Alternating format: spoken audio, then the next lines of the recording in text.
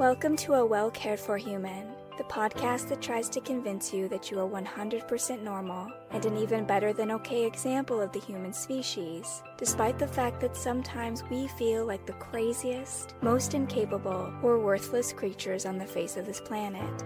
I'm Kory, an author, a creative, and the host of the show.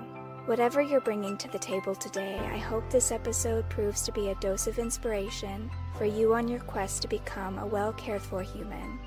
You can find the episode show notes, your free wellness blueprint, and more at awellcaredforhuman.com. And as always, thank you for listening. Hello humans, it's your host Kory, and today we're going to talk about habits, but probably not the habits you're thinking of. Instead, I want to talk about the 6 transformative habits that I like to use, that I have used to completely transform my life. And when we talk about habits, this is a very popular topic. If you were to go into any bookstore, I'm sure that you would find 1,000 books on the shelves talking about how to make good habits, how to break bad habits, and that's because we are somewhat obsessed with this idea of habits in our current culture. So anytime that we're talking about a routine behavior, something that we do over and over again, sometimes so much to the fact that it's automatic that we do it without thinking, we're talking about habits. So if there's something that you do in your life regularly, almost reflexively, you can do it without thinking, then that is probably a habit that you have. Now, habits can be both positive, like exercising every day or eating well or going to bed at a certain time, or they can be negative, like biting your nails or procrastinating. Those are my 2 favorite bad habits. I've gotten better about biting my nails. It was really bad when I was a teenager. So when I was a teenager, I would bite my nails so badly that they'd be like down to the quicks. It was very terrible. It was clearly a sign of my anxiety at the time. Now I don't really bite my nails, but I'll catch myself every once in a while going to put my fingers in my mouth, and I'm just like, oh, don't do that. And so I can stop myself now, but it used to be a really bad habit of mine. And definitely procrastinating. I still have that one. I haven't broken that one. I will catch myself procrastinating, especially when I feel overwhelmed by something or if I like there's so much going on. I'm like, nope, I'm just gonna avoid that for a little bit longer. And so they can be bad or they can be good habits. That part is less important. It's more this connection to repetition until they become mindless, so to speak. It's just something that you do without thinking. So the habits that I would love to encourage you to develop to such an extent that they are just automatic are awareness, courage, optimism, trust, saying no, and gratitude. Now, we probably don't think of awareness, courage, optimism, trust, saying no, and gratitude as habits, but they absolutely can be. We can develop the tendency to react to our situations with awareness. We can develop the tendency to react to fear with courage. We can develop the tendency to be optimistic when things are getting difficult. We can develop the automatic response of trusting ourselves and trusting our ability to pull through something rather than becoming more fearful. We can develop the habit of saying no when we need to say no, which is really hard for those of us who are reformed people pleasers. Developing the habit of saying no when you need to say no, that's challenging for sure. And then again, having the habit of being grateful even in challenging circumstances. And so before I talk about how we can turn these into habits, because you've probably never heard anyone say courage is a habit. If you have, absolutely tell me who that person is because I want to go read more of their stuff.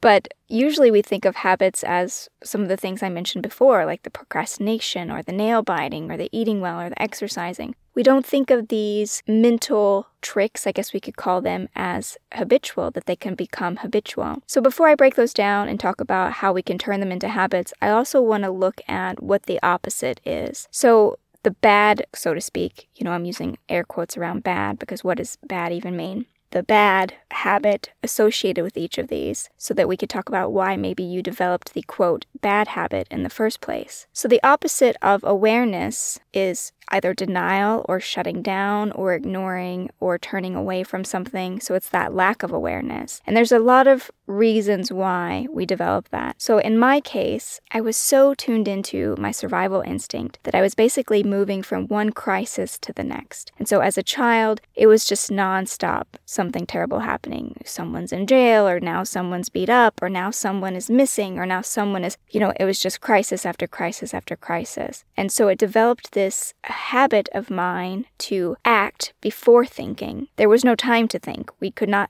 stop and think about this. We had to do something because we were always in crisis mode, me and my family. And so my habit became action rather than awareness, because awareness requires that we take a moment, that we stop and we pause and we think about what's going on. But it's impossible to do that if you're in crisis mode. It's not really impossible, but it feels that way. And so learning how to build that space, even in a crisis moment where your instinct is to say, okay, wait, let me think about this. Let me think about the best way to move forward here. Removing that urgency, removing that pressure, that takes practice. And hopefully we will not all be enduring so many crisis moments that we have to practice it in that way. But we can practice awareness in a more natural state. So the things I've recommended before, like meditation or mindfulness practices, that's how we practice awareness, not in crisis mode. But if we've only come from situations where it was crisis after crisis after crisis, the habit that you're looking to replace is that sense of urgency, that sense of acting before you have a moment to think about it. And so we can shift from one space to the other. In the case of courage, if you came from a situation where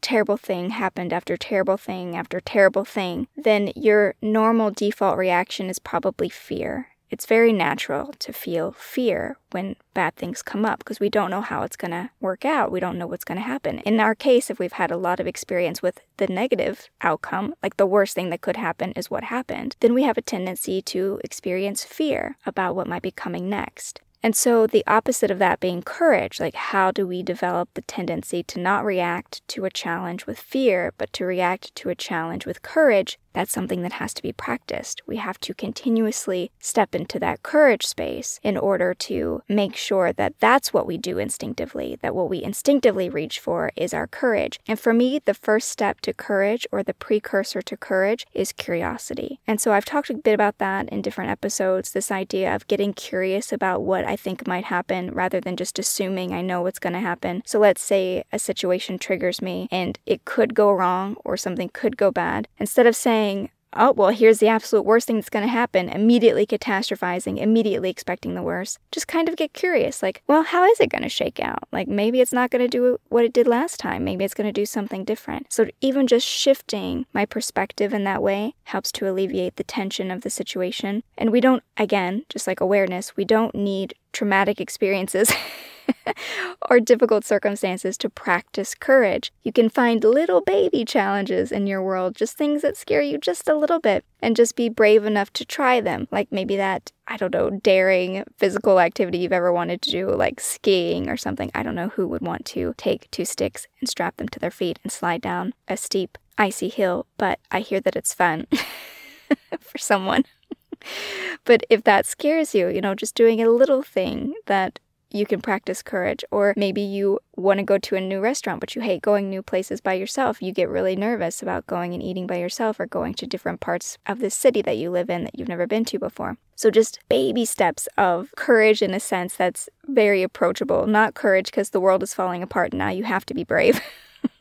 That's a wonderful time to discover that you're brave, but maybe something a little bit easier to work with before that. And then same for optimism. So optimism, and I've talked a lot about negativity. In fact, I think I just did an episode a few weeks back about working with negativity, so there's a lot to be said about optimism there. But optimism is also a habit. So if you have someone in your life who's a really pessimistic person, like they just view the world really pessimistically, they think everything is terrible all the time, that's probably habitual. That person has probably been so chronically disappointed by their circumstances or the people around them that they just have a really pessimistic view. And I was definitely that person for a while, where I had been disappointed so many times by the people that I loved that it was just really hard for me to hope for the best or expect the best. And so I had to develop a habit of optimism in order to combat that, to overcome that. And then trust, having the habit of trust rather than having the habit of distrust. So if it's your habit to try something and you're like, oh my God, I'm never going to pull this off. Like, this is not going to work. In 100 years, this is not going to work out for me. That's you distrusting yourself. And that distrust of yourself can be habitual. So if you do it enough times, that will be the thing that you reach for instinctively in a new or challenging situation. But you can instead condition yourself to trust yourself so that when something comes up and it triggers that fear and you're like, oh gosh, I don't know if I can do this, immediately start jumping into this, oh, yes, I can. Absolutely, I'm going to do it, and build yourself up. That could be your habitual response instead of this negative version of it. And then saying no. So, of course, we know that saying no is challenging for those of us who don't come from environments where we're allowed to say no. Or maybe we just want to be really nice and we don't want to say no. And so it becomes habitual to say yes, even though we know we should not say yes to things. And so we go to a party or something and someone asks us to do something, or we meet up with a friend and they ask us to do something and we know we should say no and we really want to say no, but the pressure to say yes is just so intense. Well, that pressure is coming from your conditioning, from your habitual use of yes, rather than your habitual use of no, I can't do that, I'm really sorry. And we can counteract that by practicing saying no. And again, looking for those low stakes, easy, non-threatening opportunities to say no, just until we get the hang of it. And believe it or not, gratitude is also a habit. But I fully get why some of us cannot be grateful for things.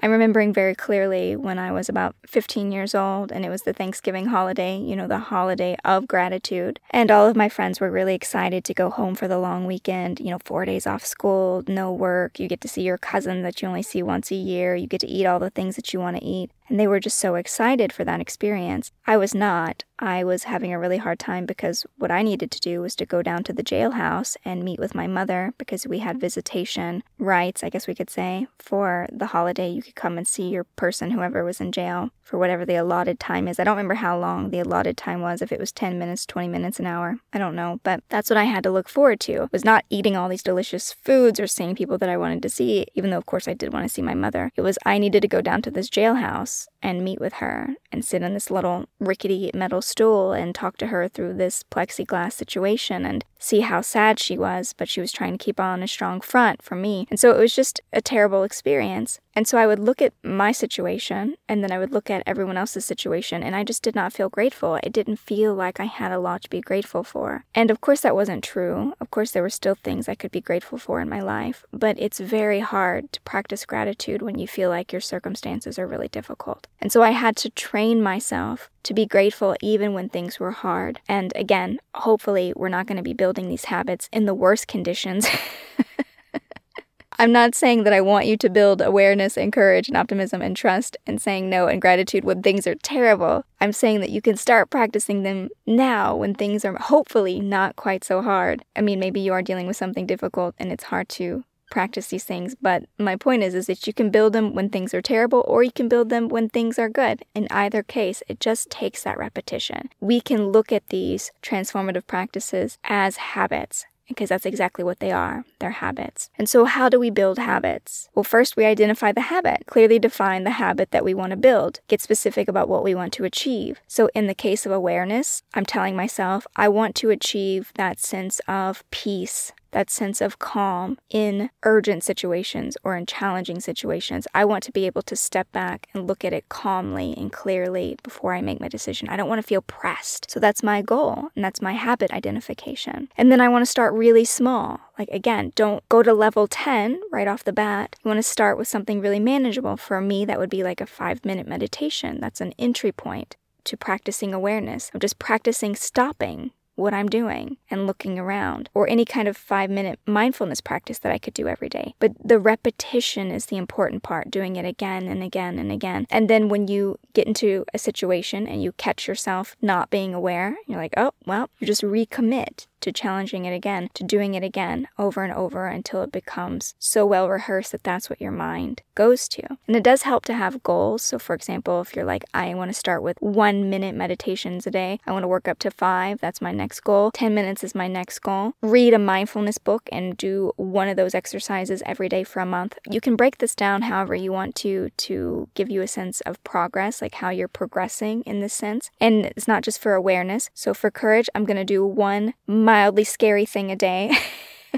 Or it's going to be my goal to do one scary thing a week. Or I'm going to make that phone call that I've been avoiding making. I didn't want to call the doctor because it's freaking me out, but I'm going to make that phone call. So looking for little opportunities to practice courage and then putting it in your book. So for me, I have a to-do list, and if it's not on the to-do list, I have a tendency to ignore it or forget that it needs to be done. So I actually have to put things on a list to do. That keeps me organized. But whatever your organization technique is. So put it on the list or get it down on paper or give yourself a specific deadline so that you can keep moving forward. Same for trust. So trust is more situational in the sense that we typically don't need to use trust all of the time, but we can still find low risk situations to practice trust. So let's say delegation. Delegation is a really hard one for a lot of us. If you are a high achieving person who likes to get 5,000 things done in a day, you're going to find it really challenging to give someone else a task and trust that they do it. Without coming in and be like, oh my God, So there are low stakes situations where you can practice trust. For me, giving a task to someone else, delegating something to someone else, and then taking hands off, just letting them handle it, letting them do it however they want to do it, as long as it gets done, that requires trust. And so that's a very low stakes way for me to practice trust. Nothing is actually hanging in the balance to do that. Maybe it was like take out the trash and then just don't ask about it 10 times. I don't know why I use the trash example. I'm the person who takes out the trash in the house, but whatever it is for you, insert low-risk chore, insert low-risk repair job or task. So you can practice it in this way. Saying no, just telling yourself, the next time someone asks me to do something that I can't do, I'm absolutely going to say no. Or consequently, look for something in your life that you should already be saying no to, like something you should stop doing because you don't have the time or energy and investment in it. And then practice courage and call up that person and be like, hi, I would like to relinquish my role as insert thing you should have never said yes to in the first place. I just can't do this anymore. And practice your script of what you're going to say when they're like, oh, no, why? Because sometimes people try to coerce us into staying, right? Because they want us to keep doing the thing that's best for them. But this is your chance to practice no. And all of these don't have high-risk scenarios. So I guess what I'm just trying to really drill in here is that, yes, a lot of the times we develop mistrust and negativity and fear as a reaction to difficult circumstances, terrible situations. But we can build their counterparts, awareness, courage, optimism, trust, boundaries, which is saying no, gratitude. We can do that even in low stakes or positive ways. We don't need another crisis to help us practice those things. But of course, we'd want to do it in such a capacity that when the crisis comes up or when the terrible thing happens, we've worked so much with awareness, or we've worked so much with courage, or we've worked so much with optimism that that's the instinctual thing to do. That's what we reach for immediately because we've been practicing with it over and over again in these low stakes ways. If it helps you to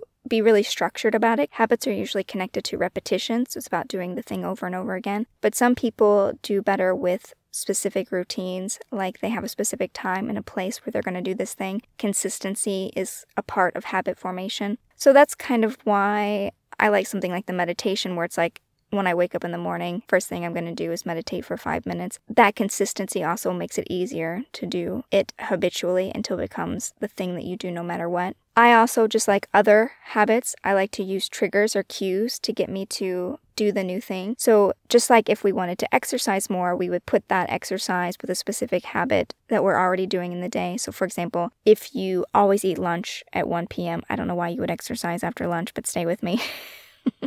Could have thought my example through a little bit more. But let's say you always eat lunch at 1, and so you always decide that at 1:30 when you're done with lunch, you're going to go down to the gym for an hour. Becomes habitual, this idea of lunch, gym, like you start to view them together. That's how I trained myself to floss, actually. Flossing is not awareness, courage, optimism, or trust, or boundaries, or gratitude. But I did teach myself to floss with this triggers method in the sense that every time I did this, I would also do this. So instead of telling myself, oh, I'm just going to floss once a day, I was like, every time I brush my teeth, I'm just going to floss. Like, I'm just going to put them together. And so I did that because brushing was already part of like my morning routine with my skincare and everything. And so it was like, I just needed to add that thing. And so now it's a non-negotiable and it's just as habitual. I will pick up the floss without thinking about it. And that's what we want. We want it to be the thing that we do no matter what. And so if you can find some triggers or some situations in your life that you can pair with courage or optimism and awareness so that when the situation happens, that's your instinct. You just go to it and do it immediately. Consistency is really the key. Habits form because we do them over and over again. It's the repetition. And so if you are living in such a way now that makes it hard for you to be consistent in these ways, just look at little ways that you can make those changes. What's the level 1 tiny task you could do to practice awareness today, or the tiny task you could do to practice courage, and start there. Don't try to advance too quickly. That's not the important part. The important part is the repetition. So you'll get there faster if you can just do it over and over again. And not every strategy works for everybody. Of course, this is going to be different for everyone. So if you know yourself well and you know how you work and you know what things that you'll do that you'll respond well to, just use that system, and then find a way to maybe reward yourself. That would require that you track your progress a bit, because like, how do you know if you're making progress in which to reward yourself for? So maybe you could journal about it, or maybe you could have, again, like that to-do list or that sheet that shows the progress that you're making. Maybe you have a little calendar. When I was little and I did something good, I got a little star on a calendar in my bedroom. And so when I got so many stars, I got a treat. I know that this sounds like treating yourself like a child. But maybe you respond well to that, to some kind of reward system. And so giving yourself an excuse to celebrate your wins, to celebrate your victories, to celebrate your milestones, that you're becoming a more aware person, a more courageous person, a more optimistic person, a person with better boundaries, a person who's more grateful. Celebrate that. It will be a reward in and of itself that you develop those things, just because you will find that you have a lot more peace in your mind. You have a lot more stability in your days, and a lot more, I think of it as space, emotional space. So there will be rewards in and of itself when these become your habits, but also just treating yourself along the way and being like, this is challenging work, but I'm doing it, and I'm really proud of myself for doing it. Above all, definitely practice patience, because like with any habits, it takes time to build them. It takes time to break, quote, bad habits. So if right now you are a very fearful person, it's going to take time for you to become brave in the face of your fears, for that to be your instinct, for that to be the thing that you reach for immediately, is your courage and not your pessimism or not your mistrust. So just be really patient with yourself as you take the time to build up these habits and you put in these efforts. Just stay patient, stay persistent, and don't get discouraged by your setbacks. We all stumble from time to time. I am in my 40s now. I am 20 plus years away from high school. But again, sometimes I catch myself, putting my finger in my mouth, and I'm like, don't do it. And so we just have to be very loving with ourselves and kind with ourselves, even if we find that we backslide in some way. It doesn't mean that all is lost, and it doesn't mean that your hard work wasn't worth it. It just is something that happens. It happens to the best of us. But the main takeaway that I want you to absorb today is that if you have a habit of negativity or mistrust or fear, these are perfectly normal reactions to difficult circumstances that kept repeating themselves over and over in your life, and you developed that habit in order to protect yourself, in order to take care of yourself. But you also have the ability to break those habits, that you can shift from this mode of surviving to thriving, because that's what I did. And if I can do it, absolutely, that means you can do it too. And that's it for today, dear human. As always, I hope you found this episode useful. And if you would like to write into the show today and ask me for my thoughts on something that you're dealing with, I would love to hear from you through any of my social media or through email, Kory@koryimsham.com. Otherwise, I will be back next week with another episode of A Well Cared For Human, and until then, please take good care of you. This episode of A Well Cared For Human was written and produced by me, Kory Marie. The music was by Late Night Feeler and Esther Abrami. If you like what I'm doing here, please consider visiting my Patreon. For as little as $1 a month, you get early ad-free access to the episodes, as well as a monthly patrons-only Q&A, bonus videos, and more. Not to mention that your Patreon support lets me know that you find value in the show and want it to continue. You can find me on Patreon by visiting www.patreon.com/Kory Marie. If you can't support the show financially, that is okay. You can still subscribe to the show, leave a review of the show, and recommend the show to your friends, not just the neurotic ones. All of this helps so much. And as always, thank you for listening.